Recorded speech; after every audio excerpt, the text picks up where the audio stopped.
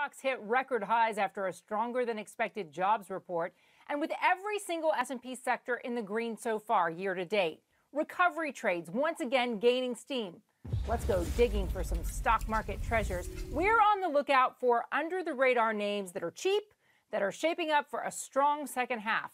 I'm joined by Bill Baruch of Blue Line Capital and Gina Sanchez of Chantica Global and Lido Advisors. Gina, great to see you. What's your pick? Thanks. So we're picking DFS, Discovery Financial Services. You know, this is one that was quite cheap in the pandemic, and the recovery has been a huge boon. And during COVID, they've managed to not only recover, but also expand their services, expanding in places like the Middle East, expanding their borrowing, et cetera. So we think that given what the outlook is, that they're actually very attractively priced right now. What happens as the pandemic hopefully winds down? You know, what we're seeing is an unleashing of pent-up demand. We're seeing, excess savings that have been, burning holes in some, some Americans' pockets are being unleashed in terms of consumption demand, and that goes right through the credit cards. And Discover is one that, is still picking up market share and is benefiting and growing. Yeah, you speak of pent-up demand. Just take a look at Las Vegas. All right, Bill, what are you betting on? I really like Gina's pick in the financial services space. And I think we're at this onset of a cyclical rotation where you have this massive jobs report. I think it's going to force the Fed's hand in announcing a taper no later than that September meeting.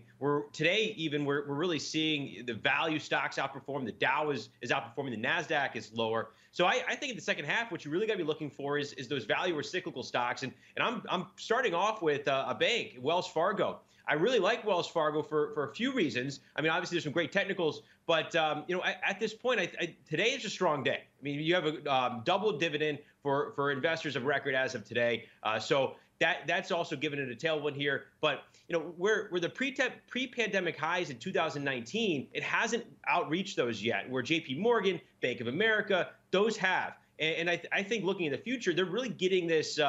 The scandal of the account openings in the rearview mirror, and I think that's a tailwind over an investment period. If you're looking 3 to 5 years out, I think Wells Fargo is going to outperform. They were one of the best performers prior to all of that. So when you look at these technicals right now, too, you are breaking a trend line that it's really decisively out above there now, going back to the 2018 high. I think we're going to see a tailwind that moves this to ballpark $55, and then we could see maybe $60 from there. So I think there's a good upside in that overall the banks, energies are going to outperform. So I have another pick for you.